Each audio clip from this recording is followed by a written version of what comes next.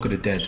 The purpose of this presentation is to produce a clear and concise translation of the Book of the Dead, especially the 42 laws of Maat, or the 42 negative confessions, whilst maintaining the integrity of the source material.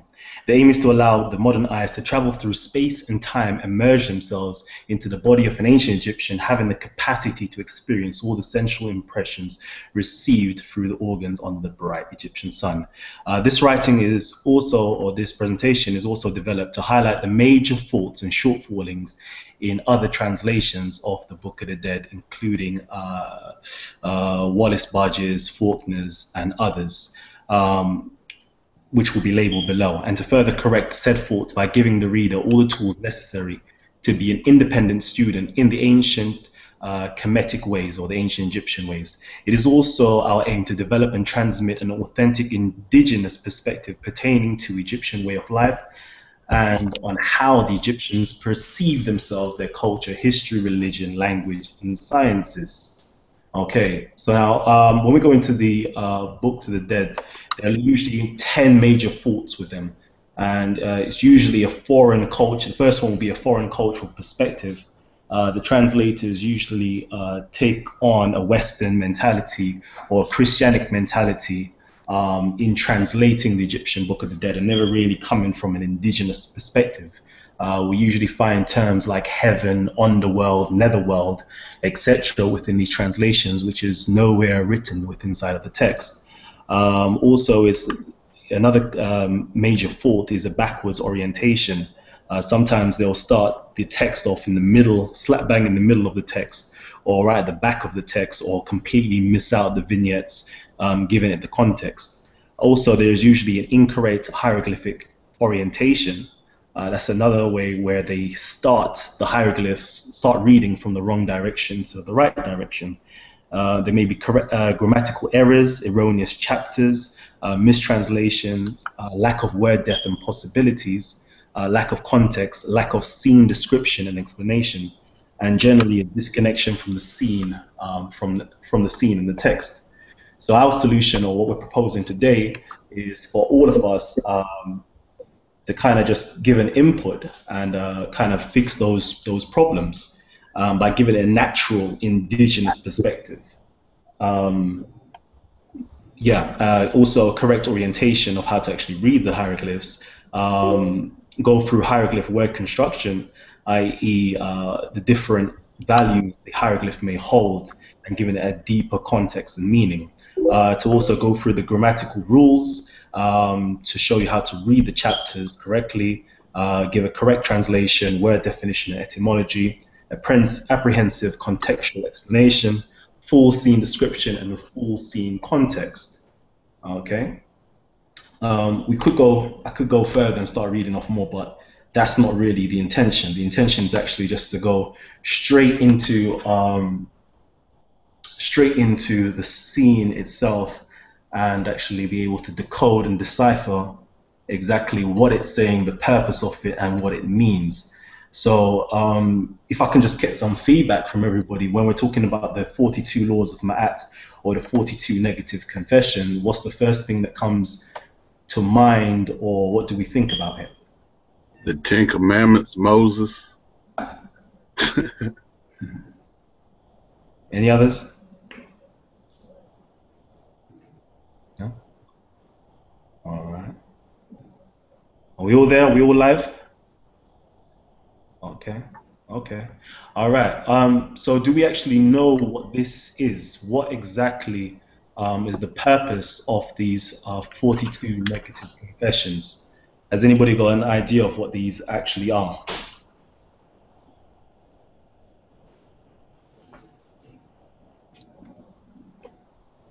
No? Come on, let's get some input. Everybody talk.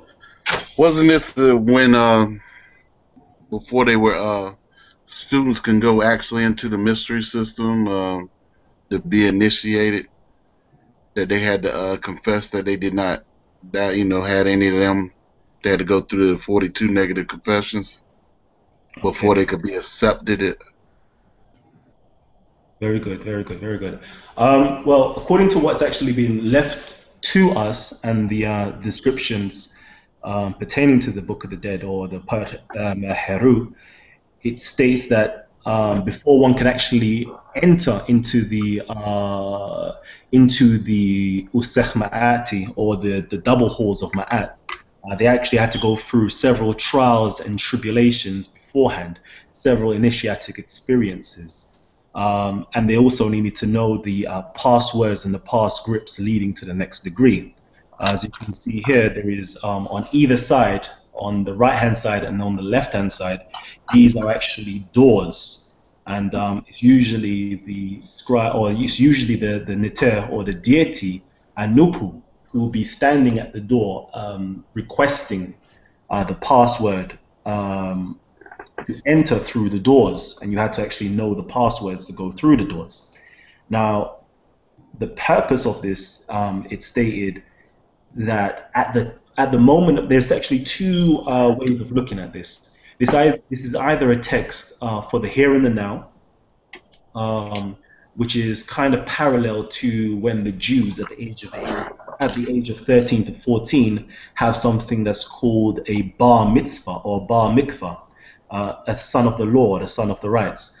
Literally, at that age, you become a man, and before becoming a man, you must know the ethos or the rules or the laws governing the system, so you can become an independent individual. And you go through a ritual where you have to recite and memorize certain portions from the actual Torah, or from the actual law itself, and be able to recite this. So some say this is actually what is taking place now. When an individual reaches the age of 13 or 14, they have to recite these 42 negative confessions.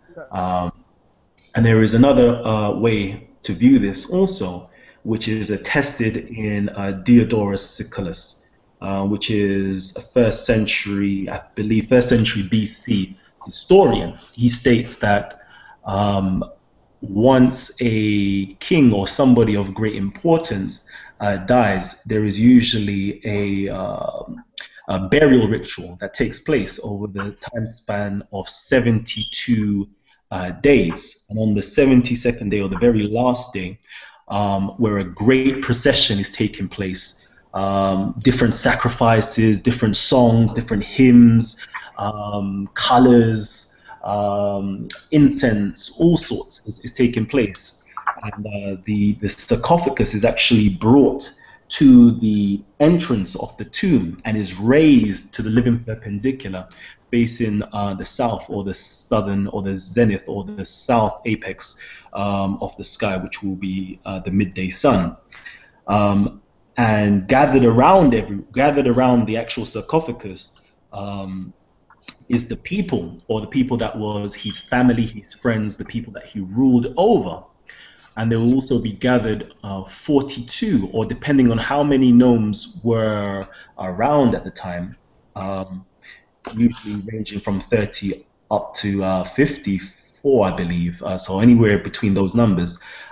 Each high official or high priest from each of those gnomes will be gathered, and one of them will be given the title of supreme judge, and would actually wear a medallion around their neck saying truth, which will be Ma'at. And the 42 judges or high priests will be there to actually be a council, or a council body that would actually recite all the great things that this person has done. And if anybody in the crowd disagrees or has any grievance against the person who's about to be interred, they are able to come up and say exactly what it is. And then this 42 negative confessions is kind of like a preemptive will, or preemptive rebuttal to anybody who has anything negative to say about them. So basically refuting or renouncing any errors or wrongdoings that somebody may come up and give. And if the person is found to be truthful, or ma'acheru, true of voice or true of reasoning or true of action, or victorious or vindicated, they're able to be interred therein and become an akhu, or a living being, or a star, being able to be transfigured into a star, or somebody who is constantly giving off sustenance. But if they aren't and they are found guilty, they will be given to Amut. This will be the creature called Amut here. In a metaphorical sense, they wouldn't be allowed, or they'll be consumed, and they wouldn't be allowed to enter the land of the blessed dead, or the land of the ancestors, the living ancestors. So it was a thing of, in Islam you have the same of Yam el Qimar, the day of standing. So this is the day when you will be resurrected, or the day that you will be raised to the living perpendicular. And if you aren't judged correctly, or if you've done something bad in your life, you'll be sent to the hellfire or to the pits. This is kind of the same type of context. You won't be able to enter into the land of the blessed, but you will actually be left outside in a form of purgatory or hell. I'm not saying a literal purgatory or a literal hell, but just metaphorically. So these 42 negative negations, they say, is just to basically rebuke any claims brought up against them. So those are the two views. It's either something that is done in the here and the now, or something that is recited when one is actually about to be interred. Has anybody got anything to say on that, or any views? No? Okay. Ujau. I don't know if you're ready to do some transliteration or translation. You there? Yeah, what's up? No, I'm not quite prepared. I'm actually multitasking, doing some things in the house. I'm listening. Cool. But Do you want to chime in at any time, though? Do you want to say anything? Have I said anything that you didn't quite agree with, or? No. What you said is sound. Only thing I would add is that the two perspectives is either for the deceased person, or what would be called an initiate. Yes. So it would be for a living person who is an initiate, who on a daily basis goes through a judgment of themselves, and it would be that internal, so-called internal voice that would bear witness for them when they do these declarations of sin. And as they call them negative confessions, we should kind of push that to the side and properly refer them to declarations of innocence or something to that effect. But by going through it on a nightly basis or a daily basis, at night, at the close of day, you can honestly go through these 42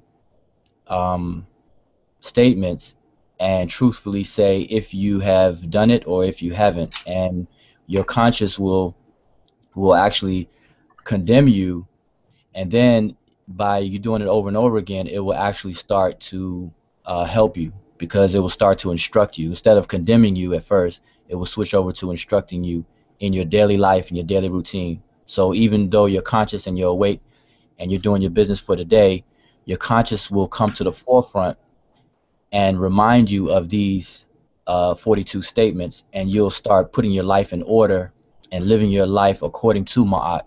So that was one of the functions and purposes for this initiation and this routine. Definitely. Well said. Well said. Well said. Okay. All right. So earlier on, we actually talked about the Egyptologists such as Budge and others actually translating it or mistranslating this text, also with incorrect orientation or different things that they actually leave out. So before we read the very first one, can someone read out their translation of the 42 negative confessions? Read all 42. Just one. Just read the first one. I have not done iniquity. Okay. So they usually start off at the very first one, which is I have not committed or any evil or committed any sin or have not done any iniquity as such. And we can find that you're reading from whose translation is that, or who in which book? I couldn't find mine, so I'm using Yusuf bin Yakiman's African Origins of Western Religion. Okay. So we find in that one, it starts off with I have not done any evil or iniquity. We have it here with Wallis Budge, and it states here, I have not committed any sin or committed sin. But let's go down to the actual text itself, and we can get a clearer perspective of what is actually going on. Now, first of all, we need to establish the correct orientation of how to read the hieroglyphs or read this text full stop. And to read this text, we usually start from where the animals or the human beings or the faces are actually facing, which direction it's facing, and we read into it. So for example, if we look at the 42 deities down here, we can see that they're all facing to the right. So that gives us an indication that we start reading from the right inwards. So from the right to the left. And if we zoom in up here, get a bit clearer, we can actually see there is a human being, a kind of stick figure facing the right. So that gives us indication we read from the right into the left. Again, here when we have the snake, we can see, or the cobra, that we read in from the right to the left, etc. So this is actually how we read, and that's how we start off actually decoding the hieroglyphs. So we'll start from over here. This is the first one. But what has taken place is in the translations that we get from Budge online and in other places, they actually skip a whole lot of text, and the orientation is incorrect. They actually start reading from the left going towards the right, which, as we can see, will be incorrect because we have to read from the right going into the left. So over here, just to actually speed things up, they've actually skipped a lot of things, and they've said that they've actually started all the way down here, then starting all the way from the beginning. So they've got it right here where it says there is actually a hand here, or an arm facing downwards, two arms facing downwards, which reads nu, or no, or nu, basically no, or a negation, a negative term. And this one here is the I, which reads ari, or ar, iri, or ari. And this is to be me, which is the suffix possessive to say me. So I have not done, or have not made asfut. This word here is asfut, which can be translated as evil, iniquity, or sin, or committed anything wrong. So over here we see that this is the very first one in Budge's translation, other people's translation, saying nu ari asfut, or nu ari isfut, not have I committed any sin. But this is actually the 42nd negative confession rather than the first confession. And if we go over here to the very beginning of the text, this is actually where we start. So if you're able to, no, before we go into that, you can actually start reading it from the very beginning of the text, and it will be starting from over here. In the beginning of the text, it says here, Yahed Jabehu Perma Tashe. So this here says Ya. This here is actually a read to say it's a Y, and somebody actually calling out If you could just imagine somebody standing up and raising their hand to call out somebody, saying "ya," which is kind of like a term just to call someone, as we may say it today, "yo" or whatever Hey. we may have, or "hey." So this is Yeah. basically it. We're actually calling out to someone, so we're saying "ya." The next term or the next word that's used here is the word hedge. Hedge. Okay, this word hedge literally means white or brilliant, a brilliant white. Okay, or brilliant color, or white, a very sparkling, shining color. The actual word hedge is also synonymous with the word oryx, which is where we get in mythology, the oryx is considered to be the unicorn. When one of its horn is broken off, is considered to be the unicorn, where the kind of starting of what we call a unicorn. But the hedge was completely was very white in complexion, so they called it hedge, or they gave that terminology hedge to the actual oryx, and they gave it to this symbol here, hedge. So it says, "O white," and the next term here is behu or beh, which is a tusk or a teeth, and this is the plurality to say "ya hedge behu," which is basically meaning "O white teeth," "O white teeth." And this one here is par. Par. It means to come out or to ascend or to, it's a coming forth. So coming forth or to ascend or to come out. So perma or perma, to come from. Tashe. This word here is a teeth or ta, meaning the earth, and she is actually to do with a lake. So this is to saying coming forth from the lake land. So if we read it all out, hedge, abehu, perma tashe. So this is basically saying, "O white teeth coming forth from the lake land." Okay, and we're actually calling out to this deity over here. So we're actually speaking to this deity. We're calling him out and honoring him, and giving him an epithet of being white of teeth. Now, if we actually go, if we understand that this is actually talking about the 42 nomes in Egypt, and we take a trip down to the beginning, the first cataract, which would be in Aswan region. There is actually a nome dedicated to the deity Subek.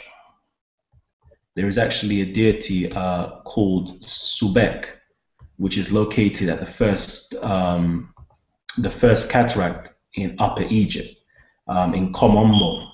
And this deity Subek is basically a deity, a crocodile deity. So if you could just imagine somebody's white teeth, or a crocodile's white teeth, this is what they're calling out to, the deity of the white teeth, that's located in Komombo, which would be near Tarseti, the first cataract. So we're actually in Upper Egypt at this moment, calling out to the deity Subek. And we're saying over here, in a negative term, nu, meaning no, or negative, or not.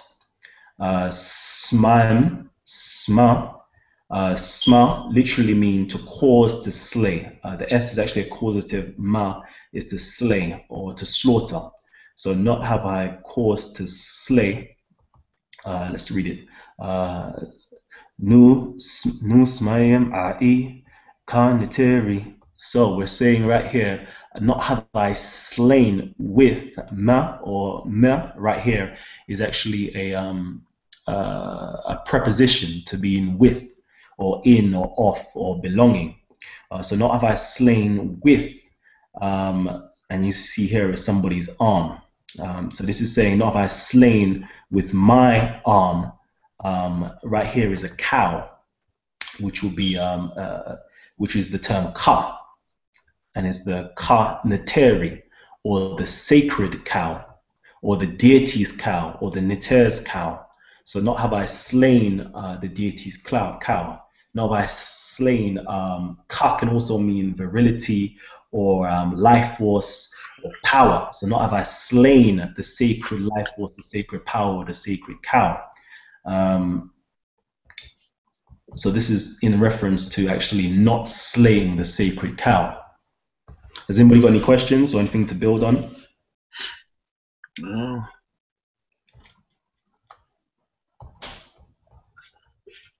I was wondering if Ujawu had anything to say and actually give us any alternative rendering of the glyph. No, he's quiet there. He's quiet. All right. Yeah, he said he's gonna be in and out. Cool.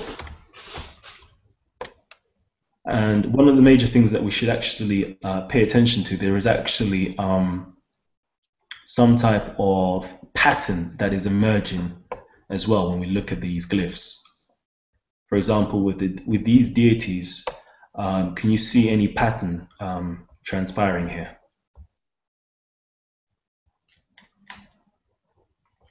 Just by looking at the deities. Let's see.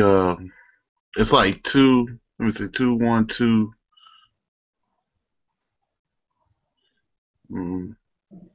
It's like the ones with the white. It's like a skip.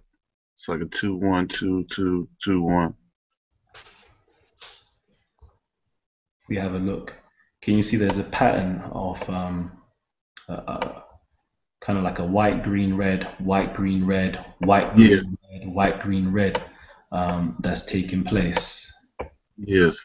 So there might be actually some type of significance to that as well. So okay, so if we go to the next one, so if you can go to Budge's book and actually read the 42nd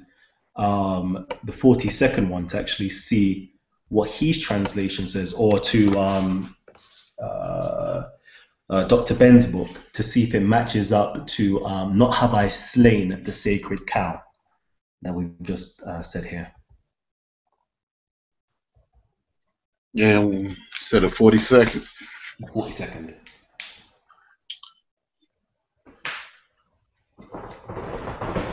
I have not thought scorn of the God who is in the city. Let me go get my other one. Let me go get my other book.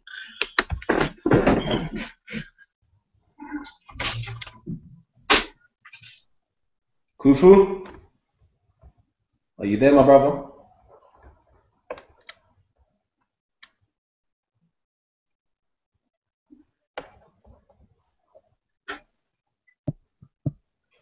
Well, according to I'm here. What's going on? yeah, see if you wanted to chime in at any point. Go ahead, man. I'm just listening. Cool.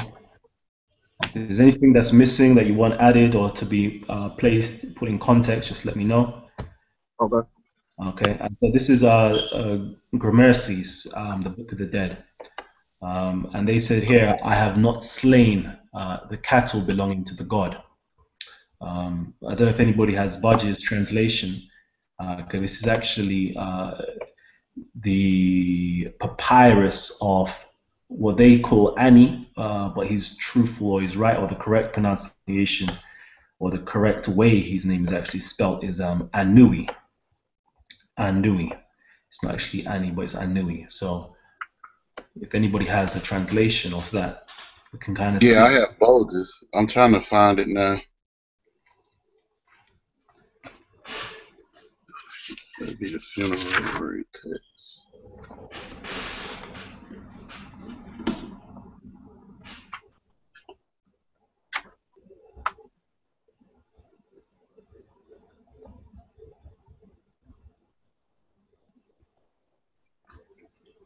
While we're waiting, let me just zoom out, because the Egyptians have done a very clever thing here.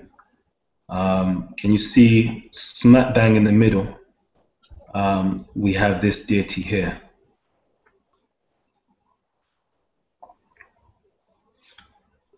Which would be considered to be Nun, the watery one. And in his right hand, he's holding the eye of Horus, or the eye of Heru, or Haru.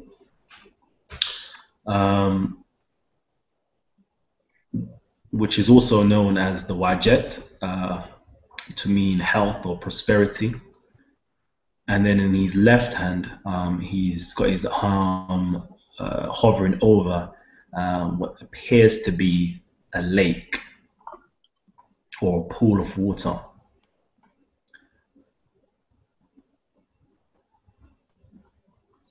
And what is very interesting to note, if we actually start counting, the way that Egyptians mix their art with the literature is actually phenomenal. If we start counting here, we see there's 1, 2, 3, 4, 5, 6, 7, 8, 9, 10, 11, 12, 13, 14, 15, 16, 17, 18, 19, 20. Whoa.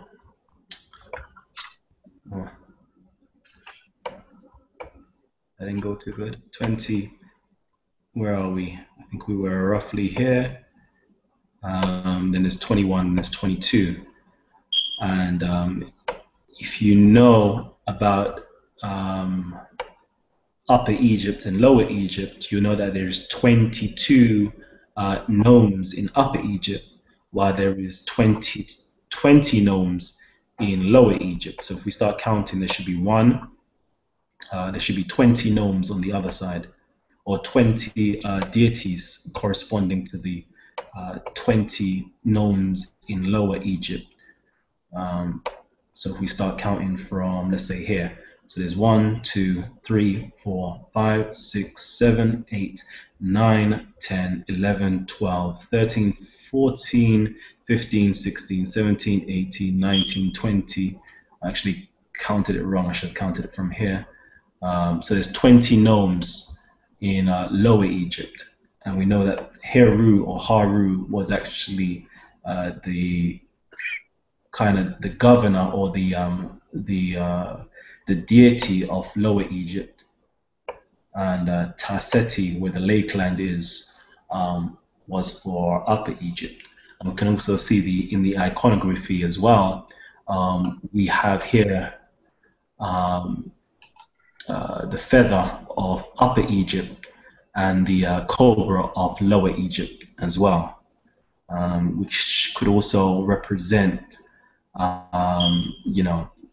the dual natures of a reptilian on the left-hand side, which would be the left-hand side of the portion of your brain, and the mammalian side, or the Avarian side of the brain, which would be the right-hand side, the upper and lower Egypt. So we could, from a metaphysical standpoint, we can see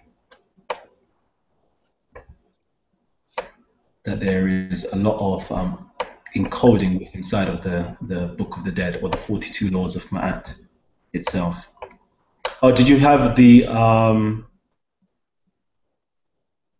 translation? Did you find the translation? I can't find it, bro. Alright, cool. Never mind. Alright, so we have here anyway, they give it as, I have not slain the cattle belonging to the god, and we translated it as, not have I slain the sacred cow. So we can see that it measures up.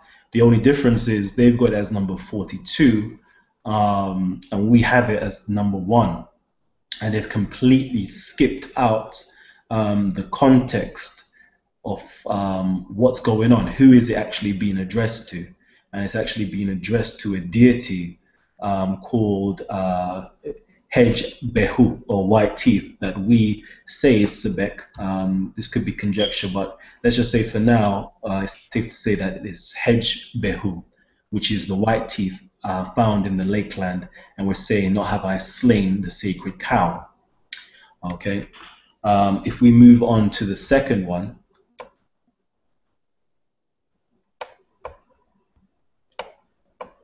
which will be up here. So I don't know if everybody's seen there's a pattern going on as well.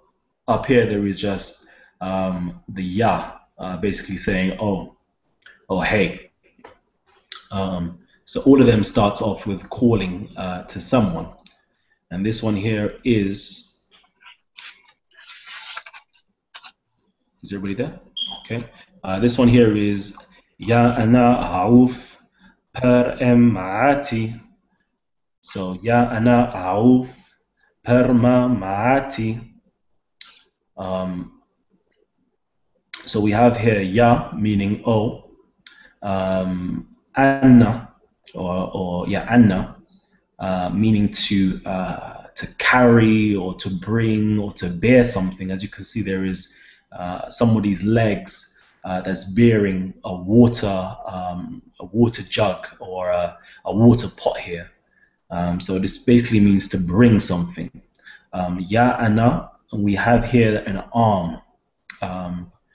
Just to mark it, is actually, we're talking about an idea right now, which is an ideogram. So it's marking it to say we're talking about an arm. So it's O bringer of an arm, and down here we actually have the possessor. So this here actually says uf or f. So we know he's talking about a masculine male, and it's saying O bringer of his arm or O bringer of his hand. Okay, and then we have here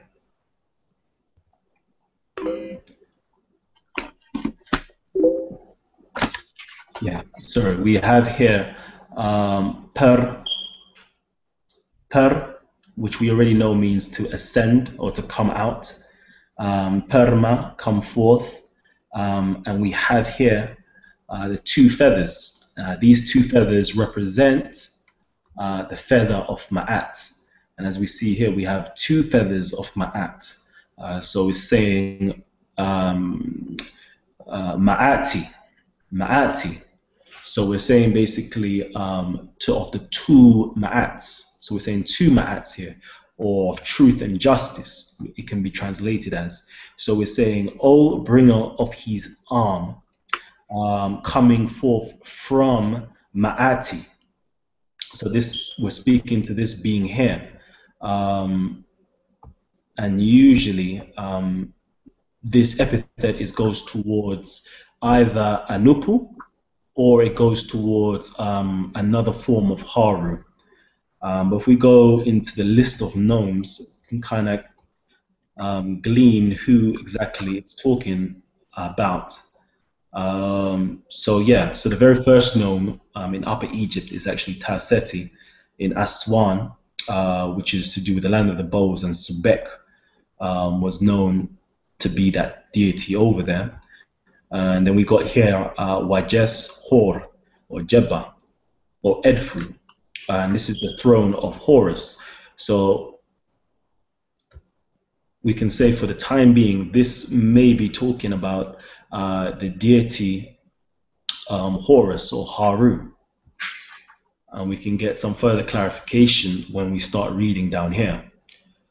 So it says here, Nu, again, which is a negation. So anytime you see this symbol here, it's actually two arms face down, and it's a negation to say something is negative.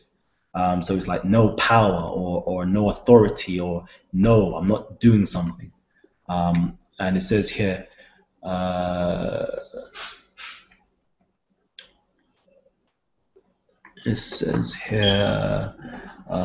Nu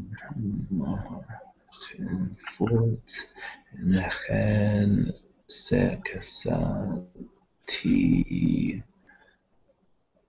Nauti. Okay, Eternauti. Okay, cool.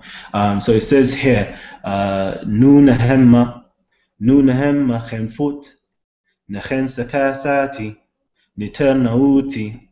So this basically means not or no, not have I taken. So this word here, nahemma, means taken.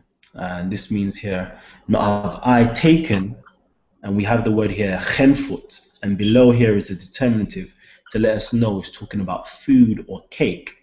So it's saying, not have I taken nechen. Nechen means children. Okay, so it's saying, not have I taken the children's bread or offering or cakes or food. Yes. And then we have here the word seka, seka, seka, sat, actually seka sat, e, and it's actually saying, not have I lifted or raised, not have I lifted or raised my voice. It's basically in terms to not rising your voice or not speaking hoftily to the niter naut. So basically, not have I raised my voice to the deity of my town or the deity of my nome. So that's what it's saying here. So not have I taken or stolen the children's food or offerings or bread, nor have I risen or raised or spoken hoftily to the deity of my town. So if we go to the actual translation and see how close our translation is, it says here, I have not snatched away the bread of the child, nor treated with contempt the God of my city. So we can see from that our translation is very much similar. Their rendering is different. If anybody has anything to say, please do. I don't actually want to be a mic hog. I found the other translation from Budge. He has, Hail, thou who bringest thy arm, who cometh forth from the city of Maat. I have not fixed the food of the infants, neither have I sinned against the God of my native town. Yeah, that's pretty good. So that's very similar to what we've actually deduced from that. So he actually included in his one the preamble, which is calling out to the deities. Could you just repeat that? What he says, his very first ones. So we translated the very first one up here. Yes. Second one, should I say?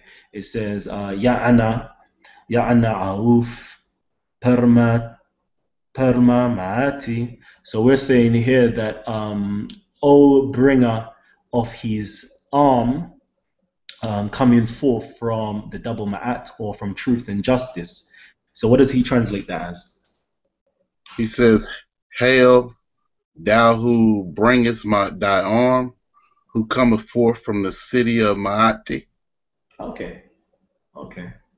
And then we translated this bit as Nu Nehemma I Chen Foot. Not have I taken the food or the bread or the cakes. So not have I taken the food or the bread or the cakes. Nechen, from the children. So what's he got here for that bit? He has the food of the infants, and neither have I sinned against the God of my native town. Okay. Or city. Not have I spoken hoftily or raised myself to the niter nauti. So we've got here niter naut t. So not have I raising my voice or spoken loftily hoftily, to the deity of my town. So what does he have there? Sorry? Yes, neither have I sinned against the God of my native town. Okay. Okay. It's close. So it's pretty much close. Uh-huh.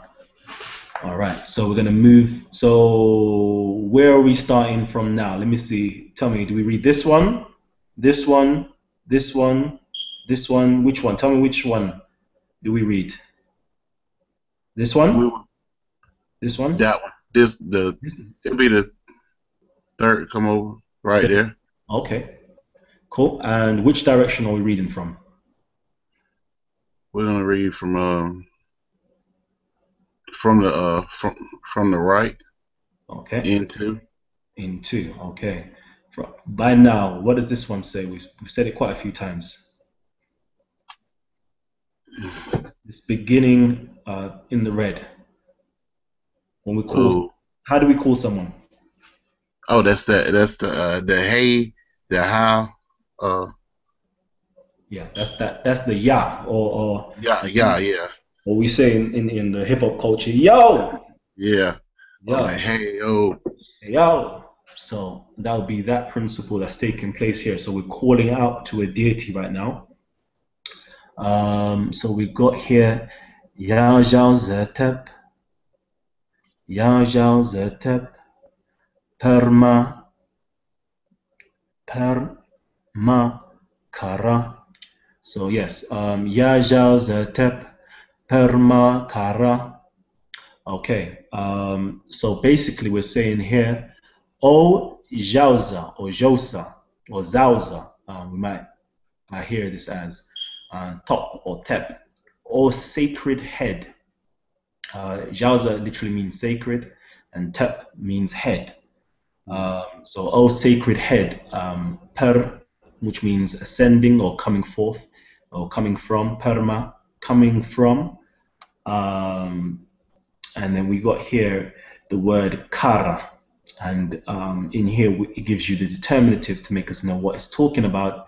When we talk about ka is to do with somebody's spirit, and then ra could also be with somebody's mouth or tomb or a chapter or something along them lines, the mouth of something, something that's inside. Or the beginning of something. So this is actually talking about the shrine. So we're saying, "Oh, sacred head, coming forth from the shrine, from his shrine," but it's actually from the shrine because there's no word to say his shrine. But it says, "Oh, sacred head, coming forth or ascending from his shrine, or coming from the shrine." Okay, or coming from the mouth of the spirit. So that's what we have here. If we go into Budge, let's see what Budge is translated that as. He says, "Hail, thou who thou set in order the head, who cometh forth from thy shrine."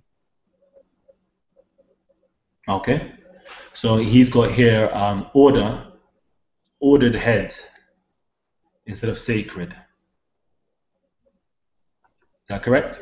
Yeah, he has ordered the head. Yeah, set in order the head. Yes. All right.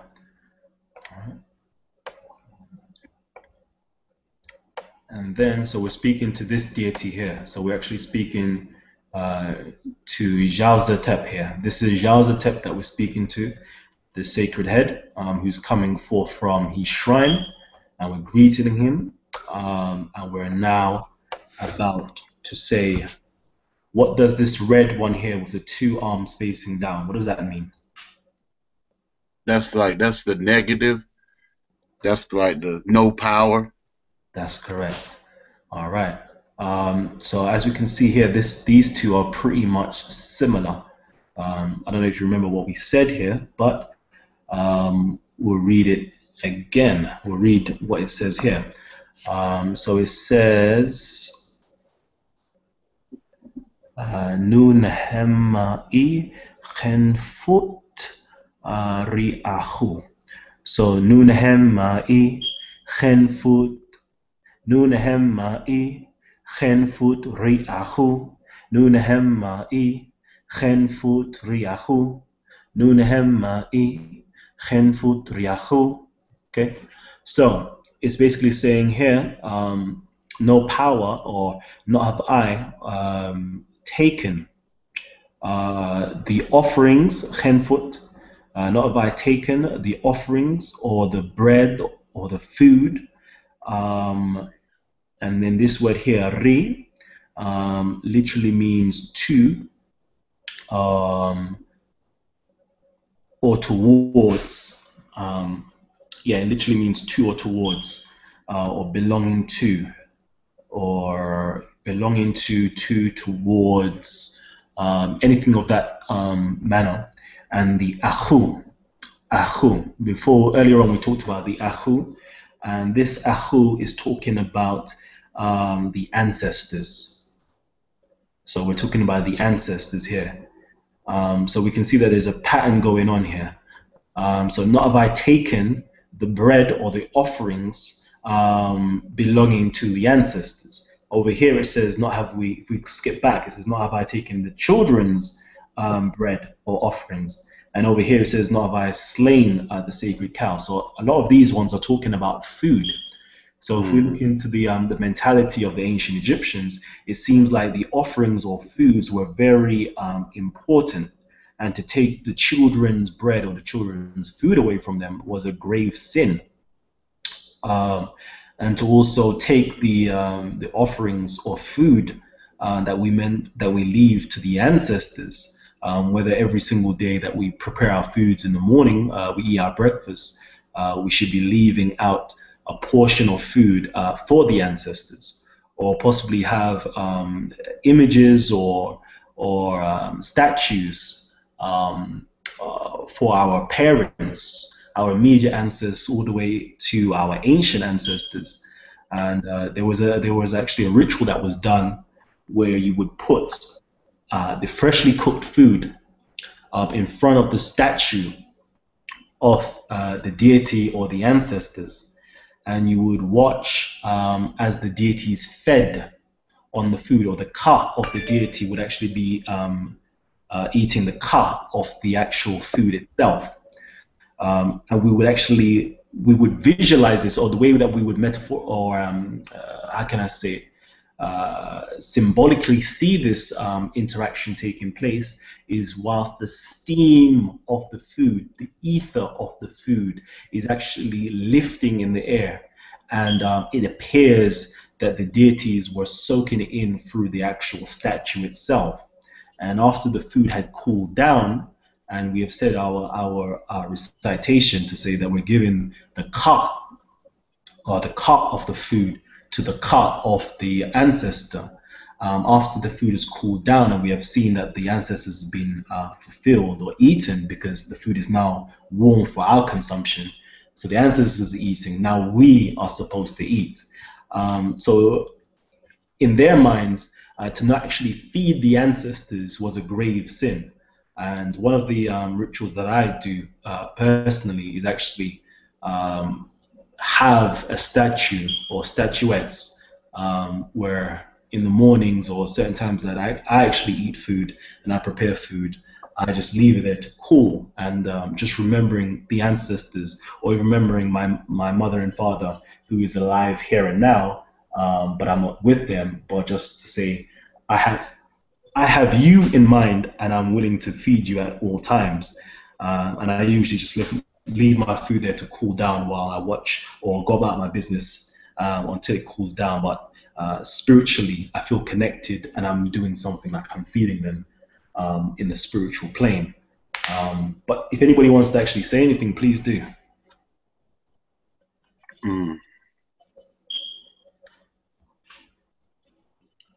Well, Bud says, I have not plundered the offerings to the blessed dead. So that's the ancestors. So that's correct. Israel Doctrine. Is he there? He's in here somewhere. Okay. All right. Everybody's just being mighty quiet. They learn. I hope so. I hope so. Learning is a two-way thing. I want to learn from everybody else. I don't want to just hear my voice.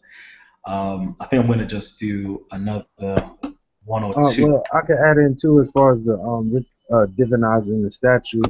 I have some sources where they will say that how the ancients would take the foreleg of a bull and I guess cut it um in a way that when they separate it from the body, that it will still move. You know, you ever seen that when the animal is, still moving even when it's supposedly dead?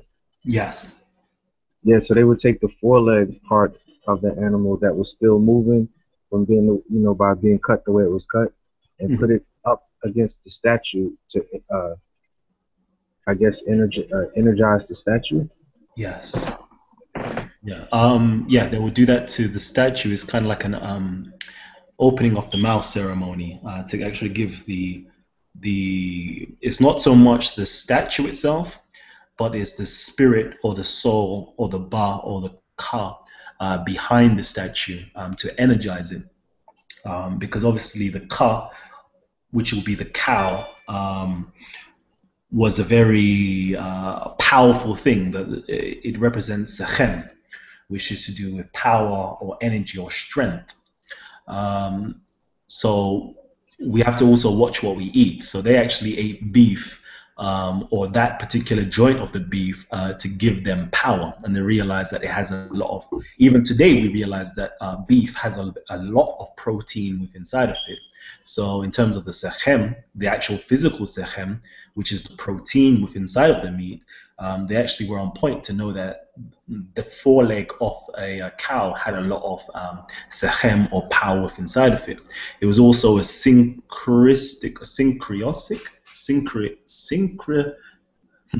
it actually synced also with the stars or the constellation, which I think it would be the Ursa Major or the Bear constellation, which is shaped like in their mythology or cosmology, like the foreleg of a cow as well.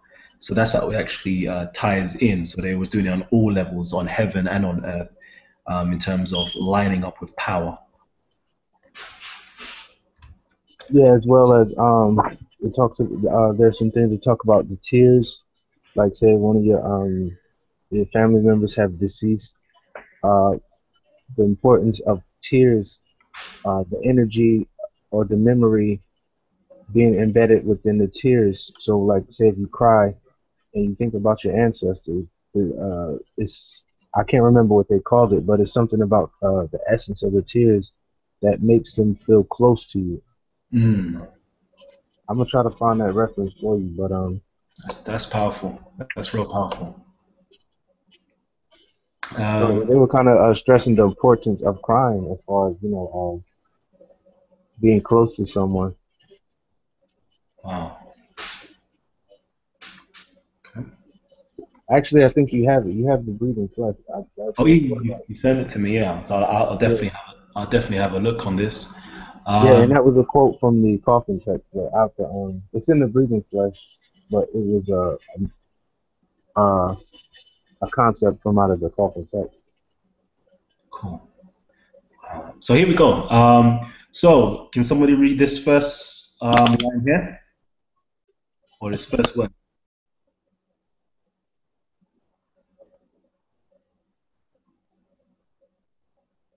Nahisi, where is he at? Oh, I'm right here. Yeah, this is your bit, brother. What's that? Just this first Uh, word. I hope.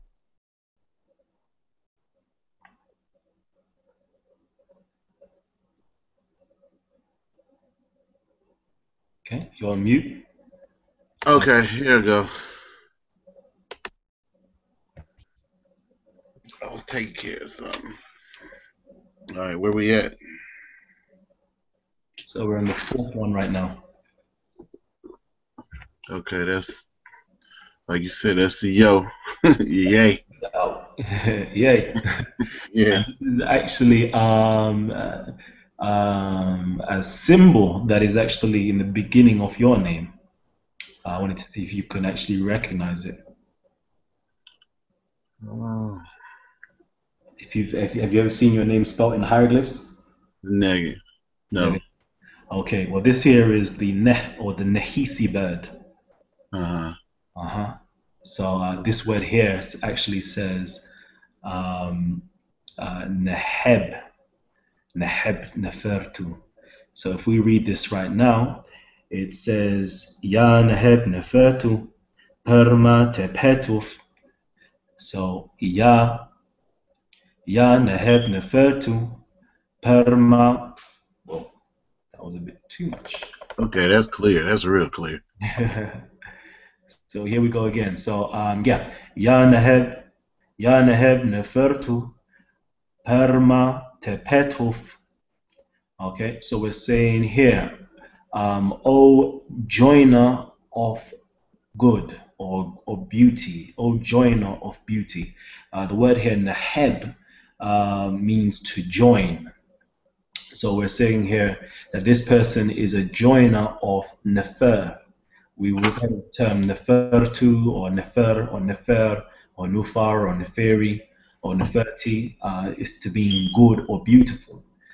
So it's actually talking about beautiful things or good things, because it's a pluralization here by seeing these three little dots. Usually it's either 3 dots or 3 lines, and it's a pluralization. So we're saying here, ya naheb nefertu, ya naheb nefertu. So, O joiner of good things or beautiful things or fresh things. And it's got here per. So again, anytime you see here perma, so the P, this is like a house basically. This is like a courtyard of a house, and this is actually a mouth walking on legs. So it's to come forth, yeah. So it's to come out of the mouth of your house. Okay, so anytime we see this, we can see that there is actually there's a pattern taking place. So even from over here, we see that the same P. Okay, with the mouth. Okay. Yeah. So anytime you read it, so from now onwards, I'm gonna call you to actually say the ya at the top, the perma at the bottom. This is 2 words, pari or par or per, means to come forth from, which is the ma. So anytime you see this one, it's perma. So there's 3 things that you know now. This is the ya, this is the perma, and this is the nu. So anytime I ask you, you should know those 3 things. Ya is to call, perma is to come forth, and no is the negative, or to say no or no power by giving, or no power. So anyways, we're going to go back here. So it says perma tepet hoof. Okay. So this word here, tepetuf or tepet, the actual word is tepet, which means cavern or cave, cavern really. So coming out of his cavern. So the F at the bottom, anytime you see this horned viper, it's actually at the end of a word. It's like a suffix, is to denote suffix pronoun. I know Ujal will be beating me up right about now for not having my grammar on point, but it's basically a possession to say that he possesses this cavern, or it belongs to him. So it's basically saying here, Yanahebka, nope, what am I saying? Yanaheb nefertu perma tephetuf. So, O joiner of good things, coming forth from his cavern. Okay, so we're speaking to this deity here. Okay, so we've just called out to him, and we're actually addressing him as he's in front of our face right now. So we're addressing him, and we're saying here,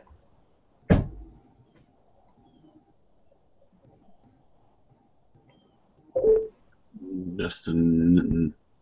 It's still gonna be negative. The not, the no. That's right. Okay. And we've actually kind of seen this word at the top here, where it meant white or brilliant white. But in this term here, it actually doesn't mean white. It's actually giving reference to the mace itself. And if you hit something with a mace, you usually bring it pain or destroy it or bring it to ruin. So over here it says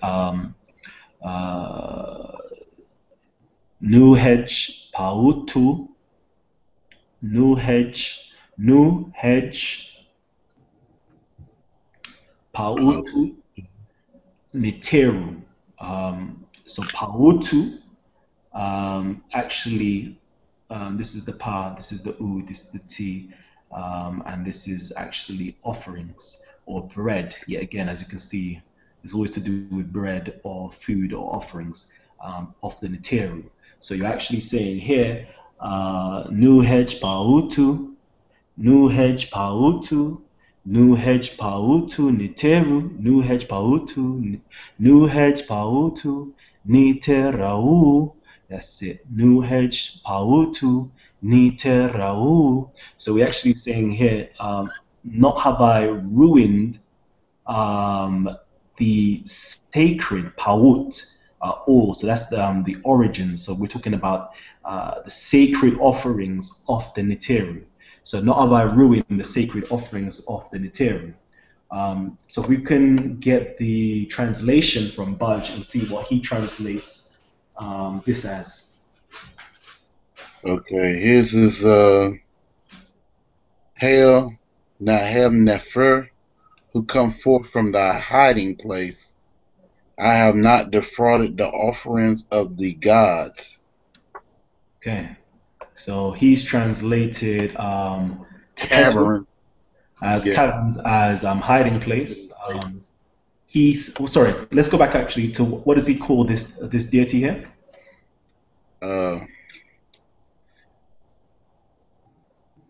Okay. Nehebka. Nehebka. No, I think you're reading the next one. It should be. Oh yeah, it's Nehel Nefer. Okay. Does he have a T at the end? Yes. Okay. So yeah, so there is a T at the end. I thought he didn't put it. So there is definitely a T in the pluralization. So yeah, Neheb Nefertu. Carry on. What does he say? Who cometh forth from thy hiding place? And we've got here coming forth from his cavern. Yes. Okay. And tep, literally, if we was to actually break it down etymologically, we have the word here tep, which literally means the head of something, and then we have het or hut, which means literally like a temple or a house or hut, as we can see by this determinative here. So it's literally the head house. We've got here the caverns or his caverns. Okay. So the next section here, what does he translate that as? He's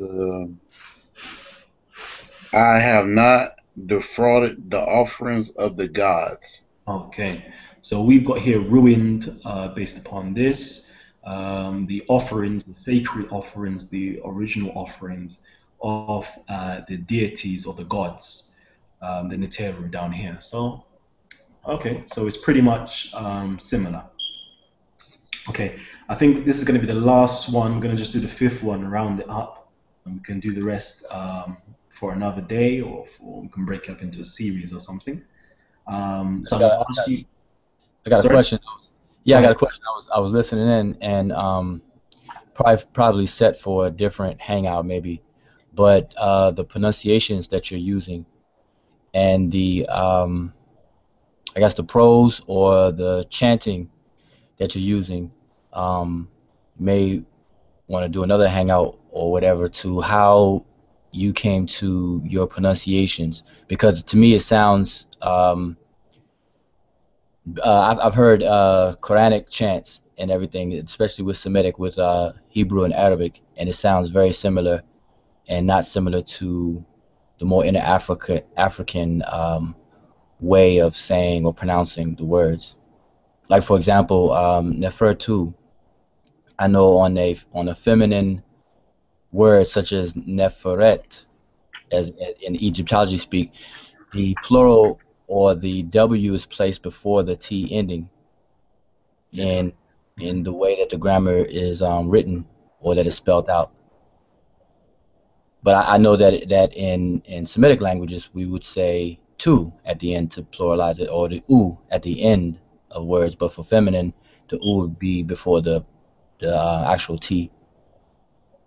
So I was just wondering, maybe if you don't have time now, but maybe can explain the pronunciations that you're using. Okay, definitely. Just quickly, the pronunciation that I use is actually coming from analyzing or comparing different languages um, around the Egyptian vicinity that I knew was spoken either just after the time or around the time as well. So I actually look into the if we go further back, I've actually checked into the Akkadian language to actually see what type of vowels they use there. The Greek as well, the Hebrew, the Arabic, the Coptic, the Latin, and African languages as well. So I use the Ibo and the Urobo language as well. So I'm usually here with my partner. She's actually half Ibo, half Urobo, which is in Nigeria. And we actually do the chanting, and we try to make it sound as authentically African as possible, based upon the combination of all those different languages and attestation of certain words in those languages, but also bringing out an African feel to it. Usually we actually pronounce it with, instead of using a U sound, most of the words we base it off of is an O sound. In the African languages or Nigerian language or the Igbo or even the Yoruba and the Urobo, you'll find that it's mainly O's for the vowels. O for the vowels. I'm not actually saying this is an authentic Egyptian way of pronouncing the words, but it's just something that helps me to actually learn it by chanting it through, as you said, it's kind of like Arabic, but it is also Nigerian way as well. So a lot of the time, we say words like, how can I say? Let me find a word in English. Sorry, oh. So we're saying sorry, but we actually add the O at the end. If you actually listen to a lot of Nigerian people speak or African people speak, there is always an O added at the end. So Chimo, Chineke, you see these people now, we be doing these things over and over and over again, but they don't even understand. So we show you this thing. So it's kind of like just mixing it all together, but trying to get a feel. It's trying to get a feel that we're not even interested in making it sound as it sounds by going through the linguistic analysis, etc. But as long as looking it through linguistically, but actually putting our own imprint on it for us to memorize it. That's the major thing, is actually memorizing it ourselves. So I'm not going to push it to say this is the exact way you should be pronouncing it. It's just the way that we've come up with to actually be able to memorize it and recite it ourselves. So hopefully that gave you kind of an insight. No, yeah, it did. It Yeah. did.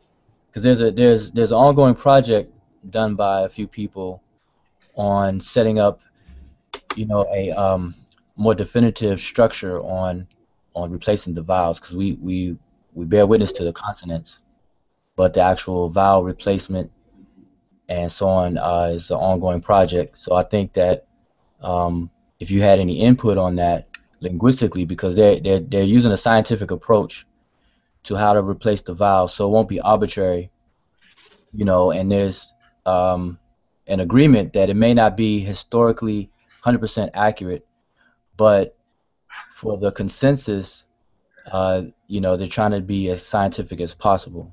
Yes. So once certain patterns are identified, then it becomes a lot easier, and then these patterns can be documented, and then it'll make it easier for people to learn, and then we can develop speech communities.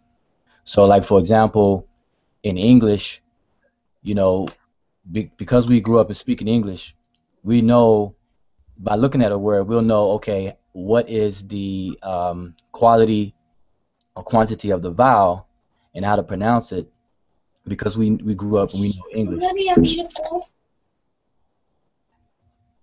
Oh, okay, I think somebody was trying to get in.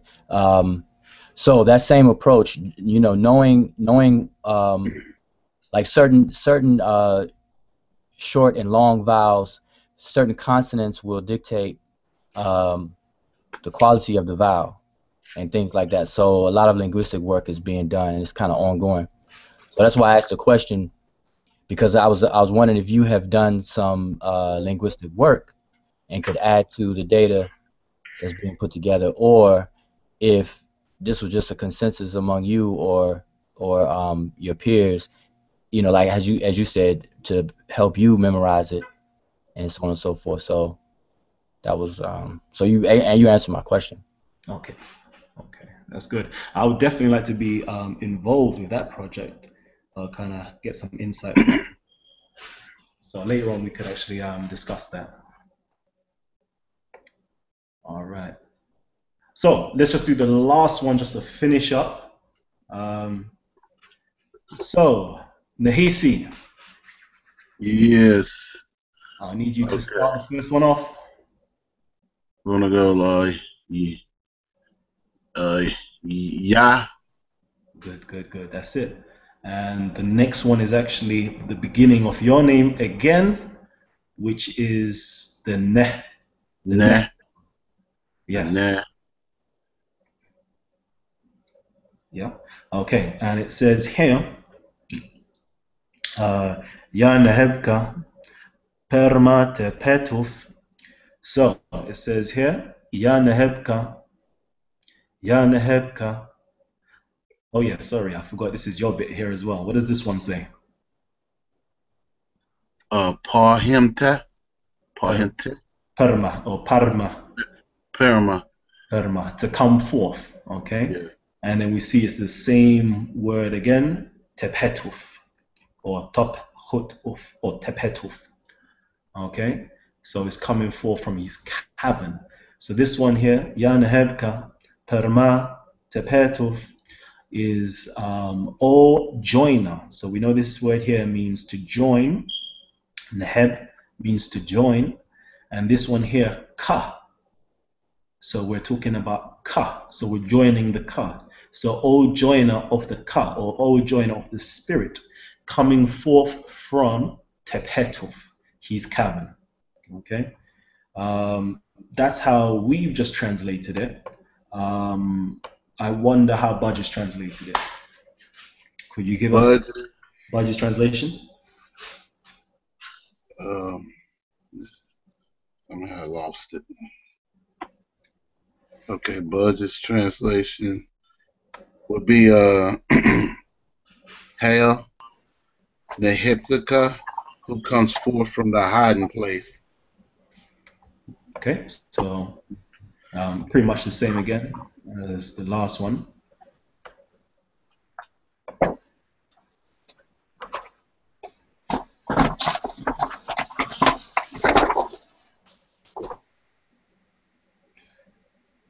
Okay, and what we got here. Okay. On the negative non no. So that's it. That's the negative. And we've got here nu arisa kit. So nu arisa kit. So not have I.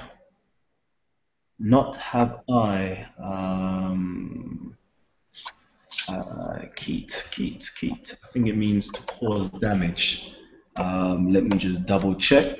Sakit.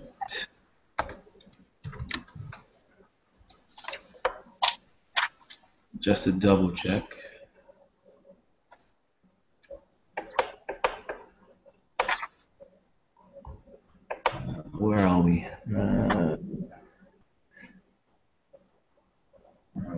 Sakit.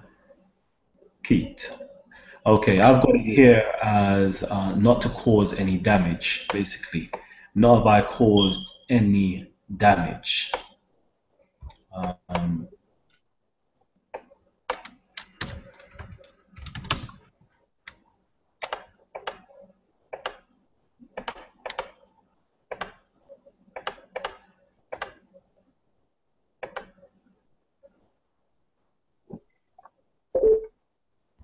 Sat.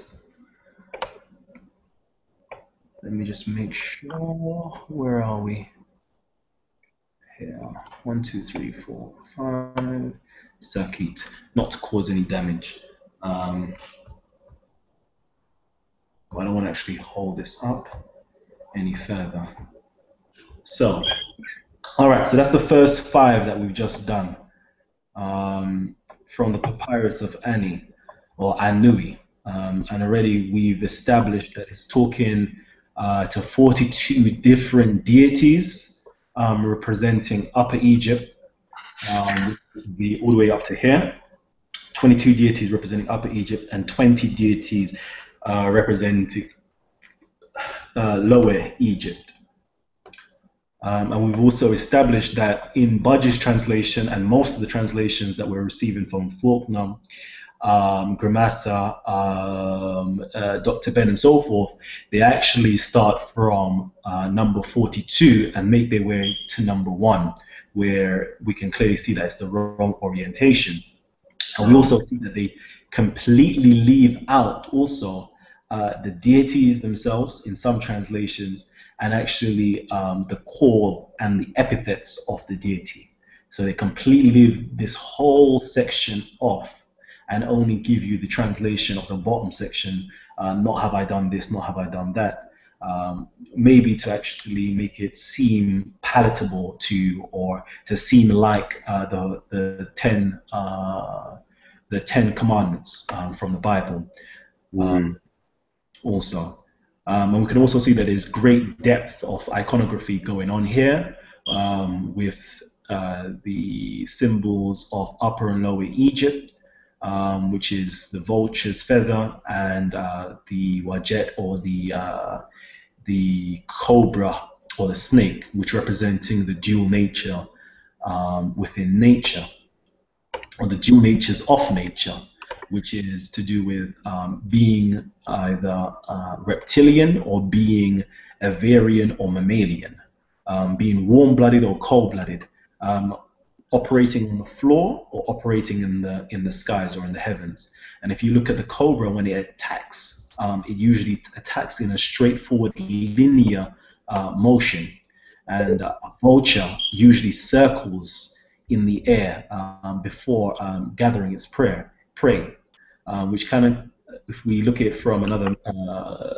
symbolic way, we can see this actually represents the circle and the square, or the both hemispheres of the brain, one being logical and the other being rational or creative in another sense. And as we can see, this is actually representing the Usech Ma'ati, or the Usech Ma'ati, the halls of Ma'at. So this whole thing is representing the double halls of Ma'at. And you enter from one gate and you exit from another. And before entering and exiting, there is actually a guardian there that is demanding of you the passgrip and the password to lead you on to the next degree, or to lead you in to this actual initiatic process that's taking place. And as you can see, you entering to the halls of double Ma'at, being able to see the face of your Lord Osa, and being judged on the scales. It's very interesting to note at this point in time, it's not actually your heart that is being weighed upon the scales. Okay, it's not actually your heart is actually on the scales, but it's not your heart at this moment in time that's actually the main focus of weighing. It's Ma'at is being weighed against your heart. Okay, ma'at is being weighed against your heart, meaning, do you know what is truth, what is justice, what is your knowledge like? Do you know what ma'at is before you're able to be weighed against ma'at itself? So it's actually ma'at that's being weighed. Anubu is actually the one who's weighing ma'at against your heart, then your heart against ma'at. And once you pass that task, and you have the wisdom represented by Jehuti, or Tahuti, or Thoth, you have been painted, or you have been given the symbol of Ma'at, or the feather of truth and justice, because you know Ma'at. And just to show you the difference real quickly, where Ma'at is actually being weighed against the feather, where your Ma'at is being weighed and not actually your heart. We'll just go into real quickly over here. Do you see the opposite is true? Where on this side, the left-hand side, your heart is being weighed against Ma'at. Do you see the difference there at all? Oh, okay. Okay.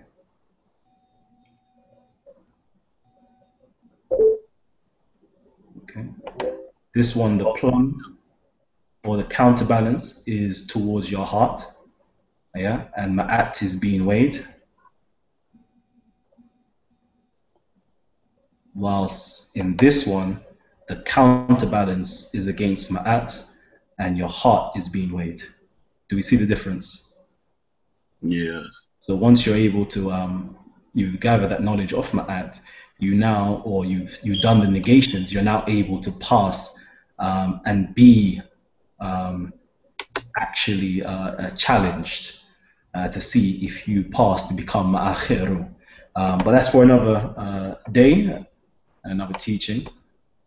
So if there's any questions to be asked, please ask. No, can you just quickly on the point of the text being documented backwards in most of the translations? Could you show another plate? Like this is plate 31, 32. and 31 to 32. or something like that. yeah, 31, and then the next one would be 32. But on this plate 31, when it's documented in the textbooks translated, as you said, they start backwards. But if you could show a different plate, just to show how that the authors or these Egyptologists must have taken they did it intentionally, whether it's right or wrong, but there was an intentional decision made to do it backwards as opposed to, because someone asked a question a long while back, although you read into the glyphs, could it be possible that they should be read from left to right anyway? And the answer to that would be able to show a different plate to show where they actually documented correctly. Where they document it correctly. Yeah. In other words, if you show another plate and look at the beginning, just how the beginning of this one is on the right-hand side. Yeah. If you show another plate where the beginning is still on the right-hand side, but when we look at the Egyptologists' documentation in their books, that they started in the correct place, that would indicate that for this particular plate, there was an intentional decision to do it backwards. Okay. Well, to be honest with you, okay. If you Do you have plate 1? Do you have plate 1? Yeah, this in fact is actually plate 1. This is actually plate 1, but it's being referred to as the final plate or the last plate, and the final plate is referred to as the first plate. Where are we? So this is plate. This is just plate 1 here. Just to ask, they for the whole bill, but you basically saying, I mean, didn't they just do that just to start from the left hand side, like as a common tradition in English? Or is there another reason why they started from the left when transliterating? No, no. Okay, if you go to Budge's interlinear version of the Book of the Dead, where he shows the glyphs as well as the transliteration and translation, if you look at plate 31, he writes it to facing the left. All the glyphs are facing the left, but he starts with the actual left-hand column of the primary source. So that's either an error or that was an intentional decision by Budge and possibly others to do it that way, and it causes confusion because Yeah, you don't know if I mean, and because this is an important text. In order to understand, I mean, it's hard to understand anyway, but then to put it out of order just makes it more confusing. you're exactly right, because when I first joined in this class, or when I first got in, I opened up my Faulkner and my Budge, and I had to go through a process of everything you're explaining. I figured out that the one you guys were looking at was actually number 40 or 39 instead of number 4, which it would be if they did it in the correct order. Exactly. So that's the point. So I'm saying for confirmation of that, or to look further into it, is if we could see the very first plate, like the one that's on the screen. This is the first plate, right? This is the second plate, but it should really be part of the first plate. Yes. Yeah, because see, there's an interesting point in how they numbered it and how they had to separate it. Remember, this was a long papyri that was connected that they cut up and they numbered these plates. So the numbers could be maybe kind of a little arbitrary, a little bit. So we have to keep that in mind. But just for the sake of what I was saying, though, if we look at the one that you have here, you see how it says dua.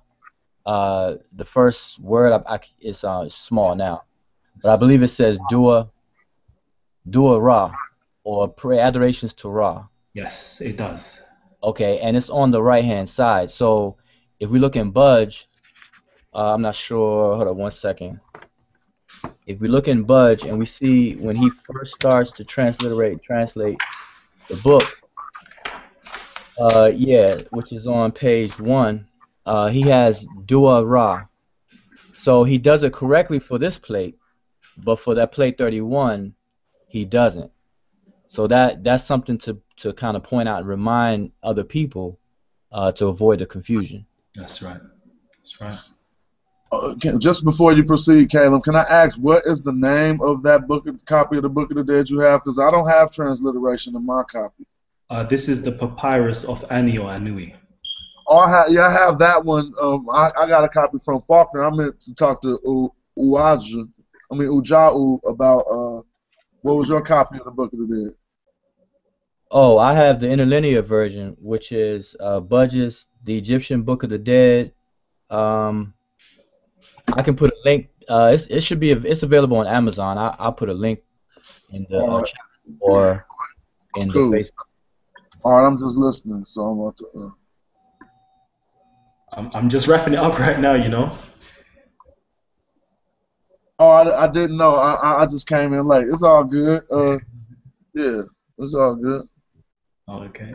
Well, I'm going to stop broadcasting, and we can actually just have a talk about it.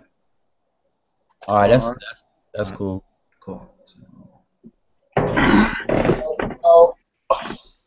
Well, once you